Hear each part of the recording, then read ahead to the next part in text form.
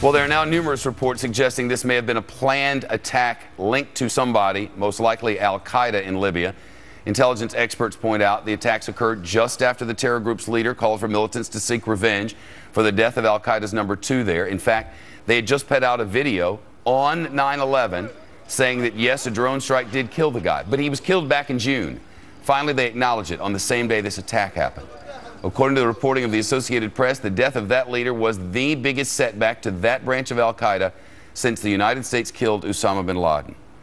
Adding to that, the embassy attack occurred 11 years to the day of the 9/11 terror attacks.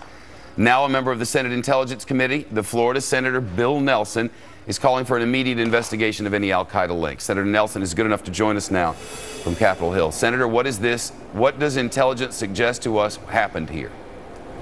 Well, Shepard, I don't know the intelligence yet, but we do know what you just said, that all of a sudden this number 1 guy in Al-Qaeda that replaced bin Laden, al-Zawahiri, puts out a video that was timed for release Monday night late. And then the attacks occurred the next day. And in this video, since the death of this number 2 back in June, the death of number 2 in all of Al-Qaeda, his name was al-Libi. He was a Libyan.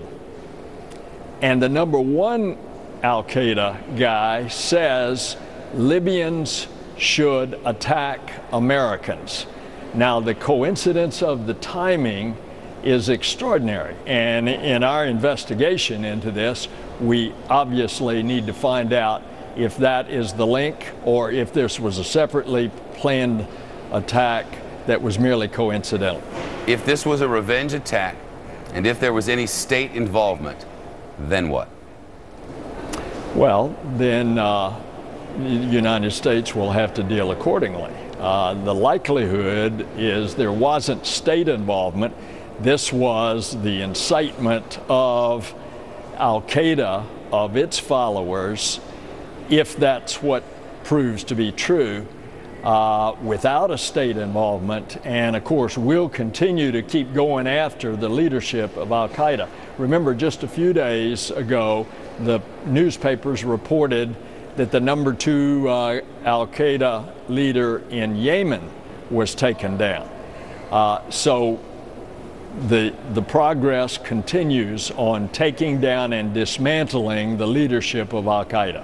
In a vacuum, thousands of miles away, Senator Nelson, would you agree that it seems outside the realm of possibility that on the same day that the United States was attacked by Al-Qaeda, the same day that somebody released a video saying, yeah, you killed our guy, and that they would be able to, 20 guys with an RPG, be able to get to our embassy and assassinate our ambassador?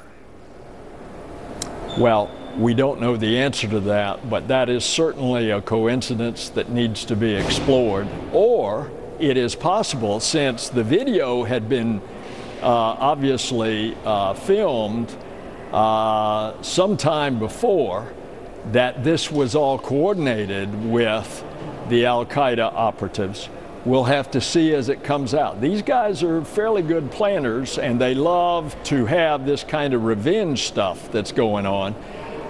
So this is what we're going to have to find out. Well, whether it was they or others, somebody was able to get in our embassy in a place where we'd just taken out an Al-Qaeda leader, and they had warned that they were going to retaliate and assassinate or at least murder our ambassador. Sir, is there a sweeping overhaul or at least a sweeping review of security at these sorts of installations around the world now?